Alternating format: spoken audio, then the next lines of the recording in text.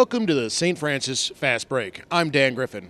It's Valentine's Day week here in Loretto and, of course, across the nation. The Northeast Conference theme has been love and basketball. Well, this year for the guys, they've been in love with the fast break and the three-pointer, hitting about 8 threes per game. But the Red Flash are also lucky to have 3 big men that can pound it down low and have been making a huge impact this season. Luigi Laparelle comes from France. Davidas Kuzavas, also known as DK, hails from Lithuania.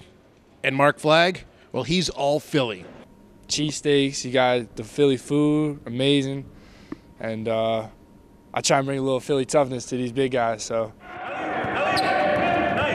They come from 3 different worlds. And while they're all fighting for playing time, they've developed a sort of brotherhood. All right, Luigi has the best left-hand hook I've ever seen in my life. I think DK is the one who worked the hardest. He's a good always have a good work ethic. So he's getting stronger, bigger. Because I remember, I think when I came for my visit, he was a little bit skinnier, and when I came back, he was already big. And Mark Flagg is just as I mentioned before, he's a young, talented guy who has big potentials if he has extra working attitude towards your future, man. The big men also have a great mentor and assistant coach, Eric Taylor. Let's go! Coach T, as he's known, was a physical center when he played for the Red Flash in the mid-'90s, and he's instilling that same toughness on this group. Coach T taught me, for the past 3 years, to be physically ready, mentally ready, and always be, in general, ready to play the game. DK, Luigi, and Mark are great teammates. They support each other on and off the court. Just don't ask them who's the best dunker. I had the most bounce. How many dunks you got this season? I had the most bounce. How many dunks do you have this season? I have 5. I'm the strongest. I don't know about the strongest one. I'm the strongest on the court. I'm the strongest on the court. Bigs on 3. 1, 2, 3. Bigs. Last Saturday was Legends Night for St. Francis women's basketball as they hung the banner for number 22 and all-time great Jess Zanoble. Here's a look back at Jess's special day, one she'll never forget. Please join us in welcoming back St. Francis legend Jess Zanoble.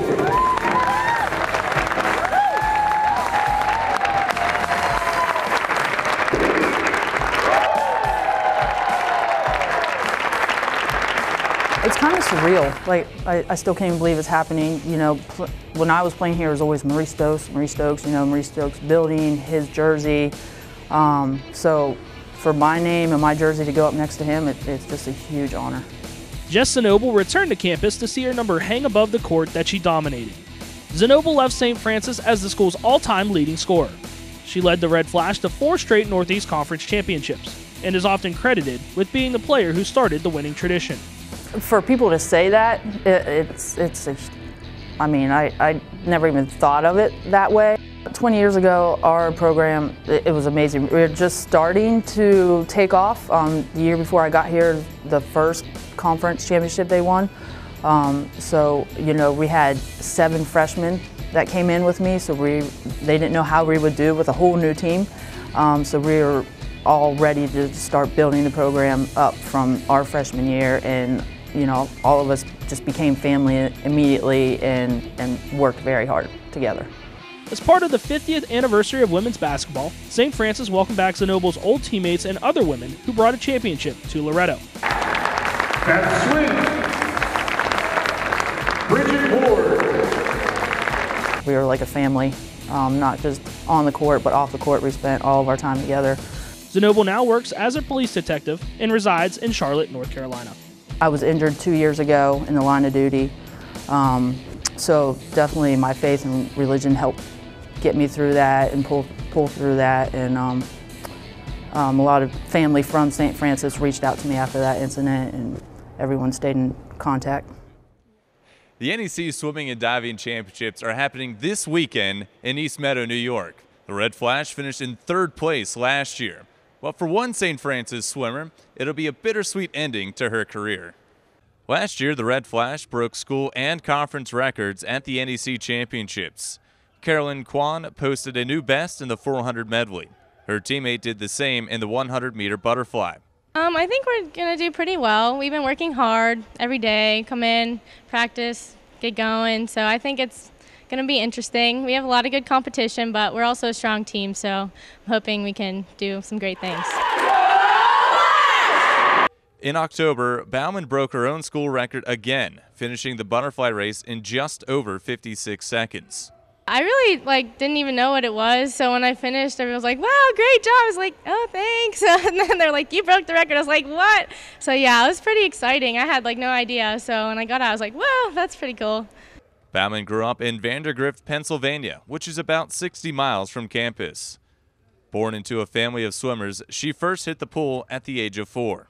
I'm a really competitive person. I love competing. It's my favorite thing about the sport, and I like to see how other people compete and swim. I think swimming and strokes and stuff is so cool. I just like the whole thing of it, watching and wow, that's weird because people swim differently than I do, and they're still super fast, and it's crazy how their strokes are different, but they still do so much in the water. Sadly, this will most likely be her final competition. Bauman injured her shoulder earlier this season and will need to undergo surgery. Doctors told her she won't be able to compete next season, which would be her senior year. Yeah, it's I was kind of shocking because I was still planning on swimming next year, so it's kind of sad, but I think everything happens for a reason, so God was like, it's time to be done, so I'm done, but it's a little sad just to be done for ever. For now, Bauman is just focused on the NECs. If I better my time, then that's pretty much all that matters to me. Place just comes with what it is, but that'd be pretty cool to be an NEC champ on the 100 fly. The Northeast Conference Swimming and Diving Championships wraps up on Sunday. You can catch all the action on NEC Front Row. Coming up on the St. Francis Fast Break, it's rivalry weekend in Loretto. We take a look at the men's and women's showdown against arch rival Robert Morris. When a student comes to St. Francis University, they come with gifts and talents that are unique to them. It's our role to help those students become the person that they are meant to be.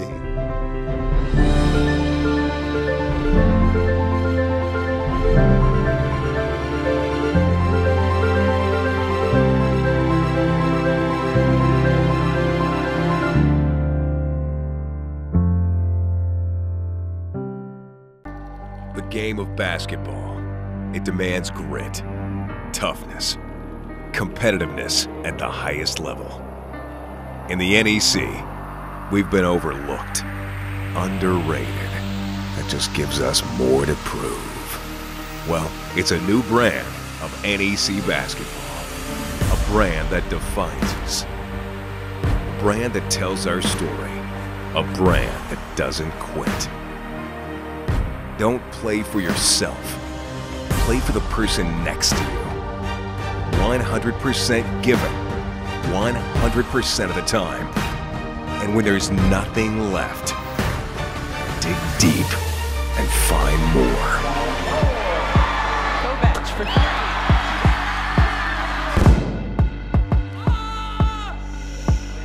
three. All in, ball out, let's get it.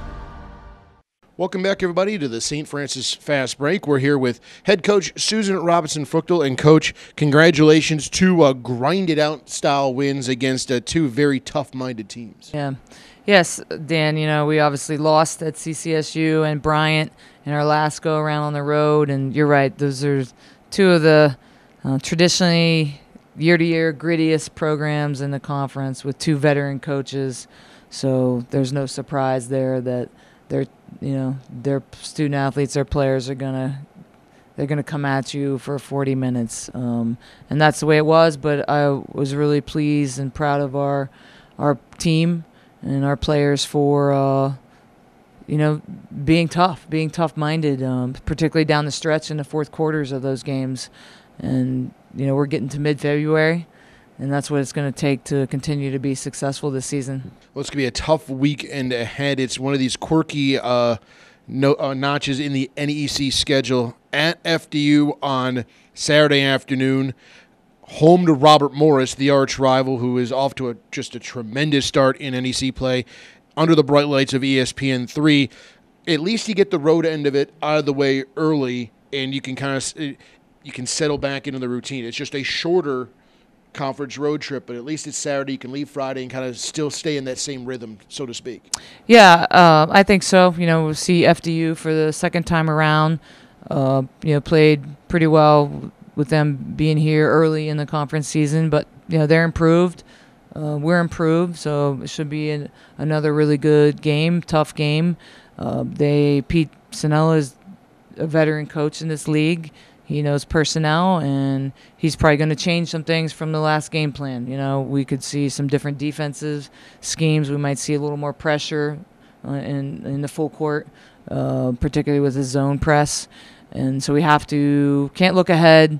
We always treat each game separately and go one by one, knowing it's a 2-game weekend. And you have to sort of prepare for both, but at the same time, you have to take care of the first game first things first. But yeah, then we'll be looking forward to come back home, play here Monday night. Should be a great atmosphere. And we only have 3 weekends basically left in the conference play. It's went really fast, as it always does. But there's a lot of basketball to be played, so one game at a time. Absolutely. And Robert Morris, obviously no stranger to DeGaulle Arena in that rivalry. I believe you guys have played 84 times, and each team has won 42. It is the definition of a rivalry, and obviously you guys have met several times in the playoffs. It was the title game, and they're back. New look, but still same toughness and size and intensity, and they're going to, again, be one of the more defensively sound teams we come across. Yeah, I think they've played the best so far to me. My personal opinion, they've played the best half-court man-to-man defense in the conference, and that's probably the biggest reason why they've been so successful. They have held teams down to sometimes 40-some points, 50-some points, low 60s all year long, and they're physical, and we'll definitely have to be prepared mentally going into that matchup. Well, it's 7:04 tip on ESPN3 for those web streaming purposes. And, Coach, we hope to do it again next week. And we've been riding these 2-0 weeks, and they sound pretty good. Let's keep it going. Okay, thanks, Dan. Joined here by head coach Rob Krimmel. And, Coach, you guys are rolling right now. 5-game winning streak. Ties your most from last year, and you jump into first place with 2 wins. Let's start with CCSU on Thursday, nationally televised game on ESPNU, and you guys were able to get it done. I thought we got off to a great start. Our guys, anytime you play in front of a national audience, you put the TV cameras out there, the guys get excited. But, I thought we were able to use that emotion and that energy to get off to a good start, and then really to start the second half to extend the lead. And they came back on us and made it a little bit closer than I think the fans had wanted. But it's a very talented team, well-coached team, and certainly one of the best players in the league in Tyler Cole. And we were able to withstand that run and finish the game the way we needed to finish and get some momentum going into Saturday. And then tons of energy in the building on Saturday. First, Justin Noble's numbers retired, and then you guys have a packed house and came down to the wire, and you guys made enough plays at the end to defeat Bryant. Yeah, it was a great weekend. Jess and I went to school together, and I had a chance to witness her greatness firsthand and how much she meant not only to the university and to the women's program, and to see her number retired is certainly a special honor for her. And for those of us that got a chance to see her play, it was neat. And then that energy that was created by the women, they won their game, and for us to come back and play the way we played for 40 minutes certainly is something that we need to continue to build on. Bryant came in and they had beaten us up at their place, so we knew we were going to be in for a dogfight, and we got up on them early, and then again they made a run, and we were able to make some plays down the stretch, and certainly a great environment, great atmosphere. The support that we had from the students and the community again. It was special, and our guys fed off it. The last minute of the game, everybody was standing up chanting defense, and I know our guys enjoyed that atmosphere, and hopefully we can continue with that. Now, your team's mantra this year has been 1-0. Win the game that's in front of you. But certainly, you look at the NEC standings, and this week you got 2 of the top 3 teams that we're going to face. only a few weeks left in the season. There's still a lot of basketball to be played. So we try to keep our guys focused on what's in front of them, and the most important thing is our next practice and then our next game. And certainly Robert Morris, our in-state rival and a team that's playing really, really well. Also, got to make sure that we take care of business on Thursday and then put ourselves in a position to play on Saturday. But this time of the year, you want to play meaningful games and you want to be in those exciting games. And I know our guys will be ready. Our staff will have them prepared, and a great opportunity to play some of the best teams in the Northeast Conference. So let's talk a little bit about this 5-game win streak. Certainly Keith Braxton, Jamal King are at the center of it, but one guy that sometimes maybe gets overlooked, who's one of the premier scorers in our conference, is Isaiah Blackman. During your 5-game win streak, he's averaging 17 points a game. Just talk about what a difference an aggressive Isaiah makes. He's a talented kid, not just offensively but defensively. He can play on both ends of the floor, and he's starting to get into a rhythm. And that's important when you have that third scorer and the consistency that he's playing with.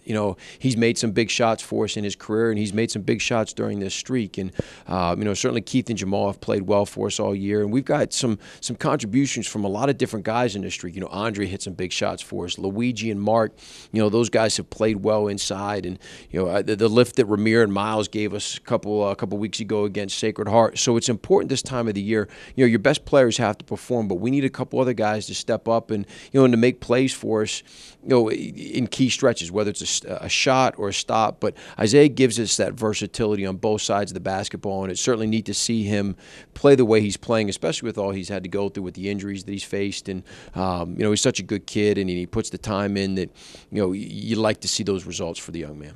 Coach Krimmel certainly talked about the terrific fan support here in Loretto, and tonight we battle first place Robert Morris, a red out. Wear red, be loud, and cheer on the Red Flash as we take on our in-state rival Robert Morris at 7 p.m.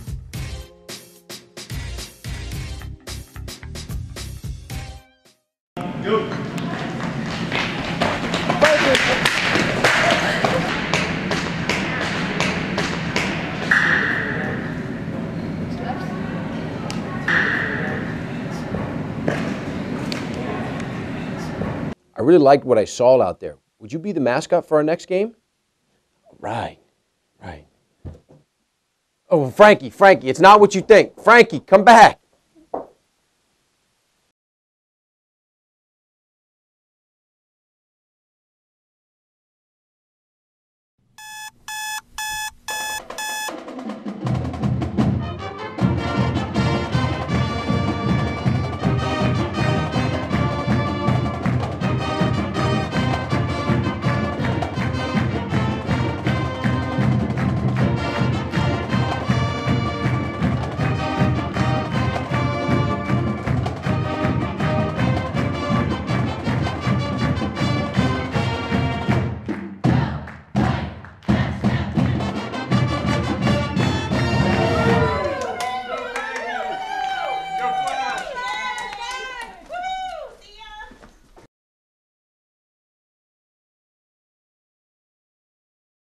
Welcome back to the St. Francis Fast Break. The women's tennis team at St. Francis is already a month into its season. After a handful of matches traveling across 5 states, the Red Flash finally have a home meet Sunday against Mount St. Mary's, the first Northeast Conference match of the season, under first-year head coach Lisa Swope. It's been challenging, but it's been exciting. With high school, you're doing a lot of fundamentals and techniques. It's nice to be with a group of kids who know exactly what the techniques are of tennis, and now it's just fine-tuning and making them into a team, being able to play together. You have to go advanced into the mental state of the game and really work on building doubles teams, which usually isn't typical for these girls when they play high school tennis, and doubles is all about strategy, so that's a huge challenge at the college level. It does get as a grind when it's weekend after weekend, so this will be a nice morale booster for them to be able to sleep in their dorms or sleep in their home beds and then get up and be on their courts. So it should be a good match. Last year we had to go to Monroeville, which is like an hour and a half away. So it wasn't a really home match. I think we never had fans here. So we're really excited about that. We're nervous because also we never had fans. So we're gonna see them, but we're pretty excited. And we're pumped that we're so ready to play because we're gonna see a lot of people going for us fans. I was trying to work on my conditioning more. And also my mind, because I think mind is really important for tennis. So you have to be focused all the time. You need to know like what you're gonna do, and also condition is really important because sometimes if you win a match or you lose it, it depends on like how your condition is at the moment. Like it doesn't matter if you're a better player or you're like worse. It depends on like how prepared you are and how your conditioning is for that match. It's a busy weekend in St. Francis athletics, as we've already touched on the men's and women's basketball teams and the women's tennis team. Now let's take a look at two more teams in action this weekend, softball and women's lacrosse. After going 3-2 last weekend at Georgia Southern, softball heads to the East Carolina Pirate Clash this weekend. Haley Norton was named NEC Player of the Week after hitting .643 with 2 home runs and 7 RBIs. When we step into that box, it's us against the pitcher, and we have to go into the box believing that we're better than the pitcher. And that's honestly what I do. I go in the box like very confident in my abilities, and I know that I'm gonna beat the pitcher. Women's lacrosse gets its season started this weekend with a road test at Radford. The Red Flash were selected to finish 5th in the Northeast Conference, the highest preseason ranking by the program to date. Yeah, we did lose a lot of some big offensive threats last year, but we also have a lot of big threats coming in. Speaking from the attack side, I think it's going to be a really big year. We have a lot of offensive threats all around, and we're well balanced, and I think it's a good year. We won't have to rely on a few singular people. We'll come together as a whole and pull it off.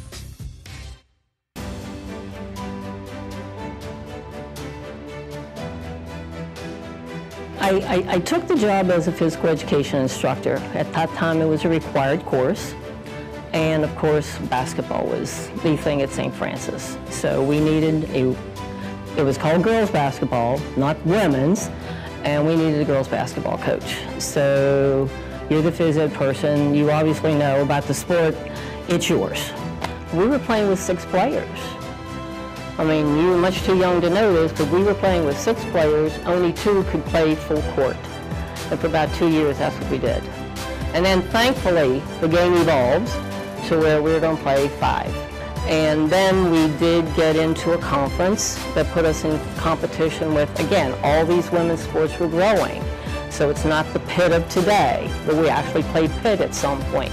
Carnegie Mellon, Carlo, Chatham, Bethany College, Washington and Jefferson, and we became the Penwood West Conference, and that gave us all a step up, and you could see the program was evolving a little bit more, so your schedules got a little longer. Now you're on a 20-game schedule maybe. You traveled a little bit more. You were starting to seek talent. You were going and scouting and trying to find some talent and recruiting them to come to St. Francis University. My love was tennis, and St. Francis had 6 beautiful tennis courts. And it just was calling me that I needed to do something, and they gave me the opportunity. Hey, do whatever you want to do. You're the one-man operation, so just go ahead and do it. It was a struggle. It was a struggle to get recognition for the women. I think I worked with a lot of very strong young ladies who were determined, and I was determined. We weren't going to be allowed not to do the things we were able to do. I mean, the fact that, there's more than basketball, volleyball, and tennis, I mean, the swimming, the golf. In fact, one of my college friends' daughter was on a golf scholarship to St. Francis. So, it's wonderful. It's wonderful to see this. It's wonderful to see the progression that was made on all sports, I don't know if it's ever going to be the professional sports and for women like it is for men, but certainly on the college level it has been a great thing, a great opportunity. St. Francis might be one of the smallest schools in all of Division I, but it's rich in culture. That's thanks in part to its heavy number of international student athletes. Here is one of those stories. I started loving the game when I saw that I was good at it. When my coach told me I was 12 and my coach told me that I have a lot of opportunities in life to grow as a player. That opportunity brought Atina Pagani from her homeland in Uruguay to Loretto, Pennsylvania. A 5,000-mile journey. As a teenager, Pagani said the game of field hockey was her life. She would travel nearly 2 hours one way just to practice. I loved what I was doing, and I did that because I knew that all the effort that I was putting in, like playing, it will be like good for me in the future. Pagani played for the Argentinian under-18 national team and trained for the Youth Olympic Games in 2018. But in Argentina, her coaches wouldn't let her go to school while playing the game she loved. First thing, it was my dream to come to the United States to study. I never thought I could come to play sport and study too. I found St. Francis first, and I talked to my coach, and I loved all that she said about this university. Also, she speaks Spanish, so that's why it makes things easy too. The freshman arrived on campus last summer. She said she experienced culture shock, but her teammates helped her get through it. I started learning English when I was 6 years old, but it's not the same to know the language, to learn the language, and to live in a country where you have to speak it all the time. The first days I had a headache, a bad headache. I didn't know how to express myself, and I didn't know how to talk sometimes. I had to answer because I was scared too. This is also the first time she has experienced snow. I mean, we came here when it was summer, so that was really cool and okay. But now that it's cold, we are just, we are freezing. What I miss from home is my family and my friends, because they know all the things that I did, all the effort that I put to make this dream for me to come true. And I just miss them, because when I play or when I have practice, I just want them to see what I'm doing, how happy I am. That's going to do it for this edition of the St. Francis Fast Break. It's going to be a busy weekend once again inside DeGaulle Arena, starting with men's volleyball here on Saturday at 3 o'clock against Harvard. It'll be a red-out on Saturday night as the men's basketball team takes on arch-rival Robert Morris in what could be a first-place showdown. Then on Monday night, ESPN3 is in town as the women's team takes on arch-rival Robert Morris. They're coming in undefeated in the NEC. Should be a lot of fun, and hope to see you inside DeGaulle Arena. For all of us here at the St. Francis Fast Break, go Red Flash.